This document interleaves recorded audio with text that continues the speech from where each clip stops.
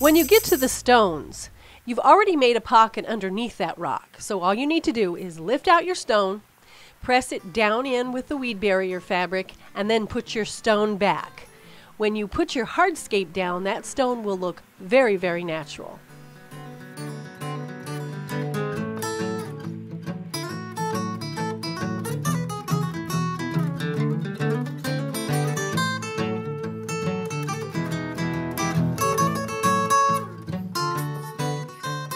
I know I am repeating myself when I say make sure you overlap the edge at least 3 to 4 inches so that you can turn it under, tuck it down, and pin it. Because if you do not do that, you'll have a problem with stretching of that fabric. It'll stretch away from the edge, then you're going to have weeds come up on the inside, and we don't want to have that. That is a big problem.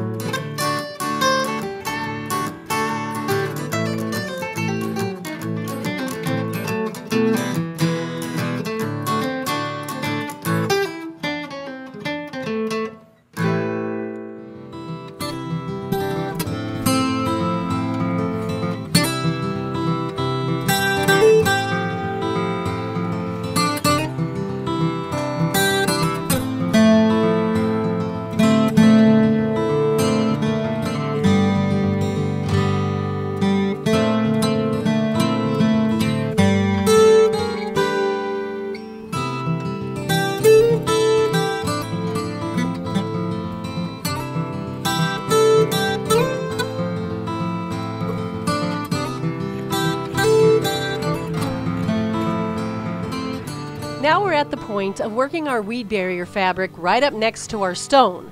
Remember, when we made our stone wall, we left a nice big flap of weed barrier underneath so that we can lay this fabric right on top of that, and it will make a nice even fabric roll for us.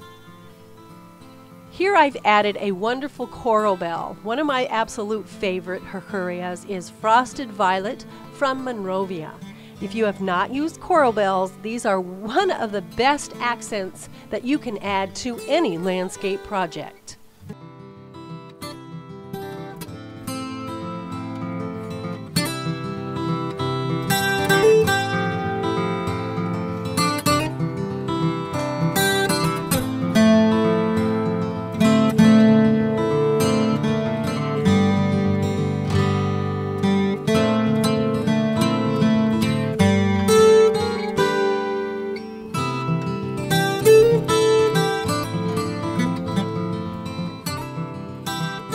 Here at the top of my wall, I want to leave a little overlap of fabric so that I can tuck it under and pin it down so that it matches the flap that I left on the top of the wall when we put the wall in.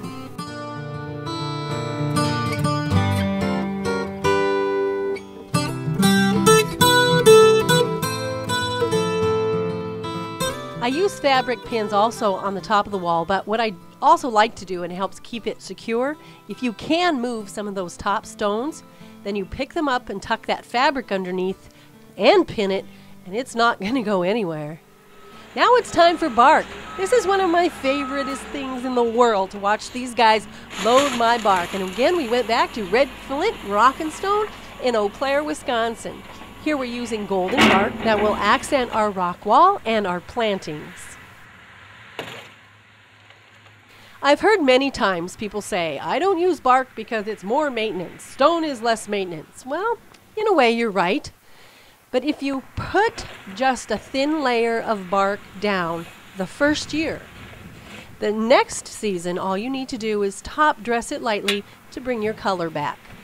Then your third year, maybe rake off the first little bit of layer and add a top dress, and the fourth year replace. But it is beautiful. Its accent allows you to change. You could add red one year, you could add brown one year, you could completely change it up, take it all off, and add stone. But stone is there to stay. So when you're choosing your hardscape, there's a lot of different choices to make.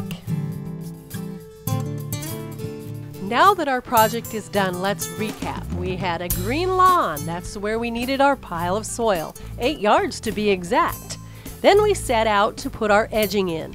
We raked and we tilled and we packed and we pounded until finally I cannot wait to show you what it looks like now. This is the winter look, and I am excited to show you next year the spring look.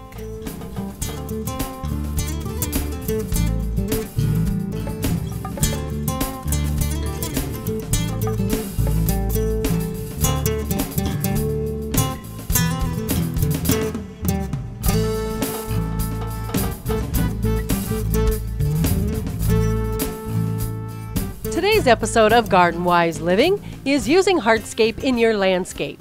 I would like to say a special thank you to Red Flint Rock and Stone and Steve Sletner for inspiring us to get out there and do some hardscape. Our concrete bullet edges came from County Materials in Eau Claire, Wisconsin. And for the best down-to-earth protection, use DeWitt Weed Barrier Fabric. Thank you very much, DeWitt. When choosing plants, only choose the best. Bailey's Nurseries and Monrovia Growers. Garden Wise Living is produced by Arlena Schott of Garden Wise Productions.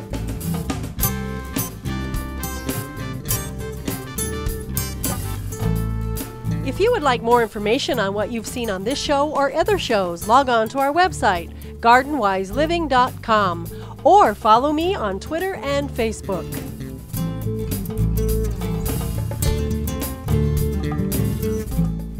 Now for a special thank you to my husband, Steve Schott, his friends Jeff Rick and Stan Dervin for the beautiful music played today on Garden Wise Living. I'm your host, Arlena Schott, and don't forget to garden wise.